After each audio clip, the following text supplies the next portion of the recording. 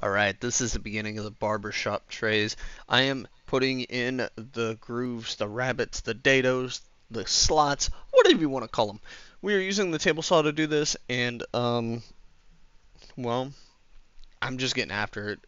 This has not been a good technique for me in the past, just because I'm using a single blade. It's not a dado. I'm just trying to figure out how to do these things right. I've set the depth, and in between each I have a specific length that I want, and we're getting after it. So I'm just gonna push through this, and as we're pushing through this, I'm talking to chat and stuff, so I walk away here and all that. But as we get down and the spacings are even, and my little piece goes through my little slot board that I have that's separating everything, I'm starting to believe.